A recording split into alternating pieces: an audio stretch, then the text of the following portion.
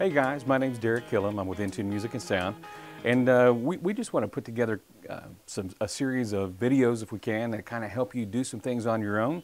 We'd love to help do whatever you need done, but you know, there's lots of things that you can do yourself that'll save you some time, save you some effort, make you feel good about yourself because you're taking care of your horn. What I want to show you how to do today is oil the valves on a brass instrument. Now I'm going to use a cornet. But basically the process is the same, whether it's a cornet or a baritone, anything with pistons, it's going to be the same process. Okay?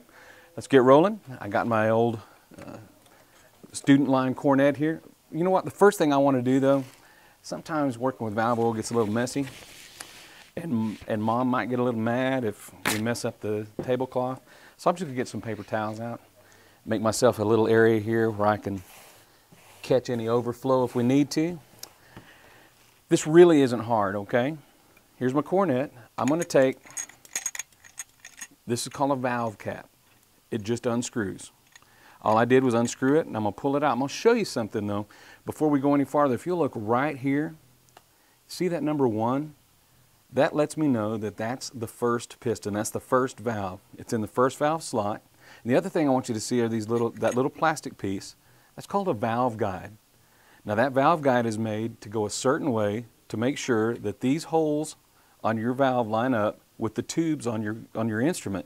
If it doesn't go back in the way you took it out, it's not going to work when you're done. So before I do anything, I'm just going to show you again. That's going to slide in. That valve guide locks into place.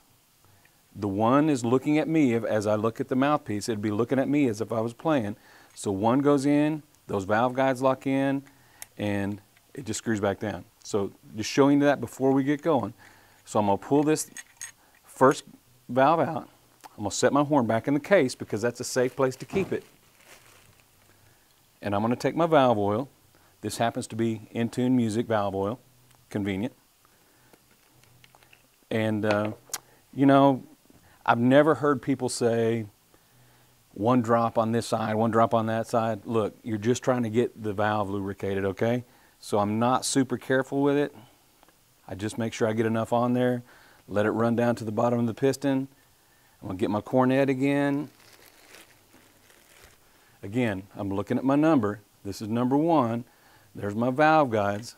I'm going to carefully slide it in there. I kind of spin it a little bit to make sure it lubricates all the way around. Make sure my number 1's looking at me.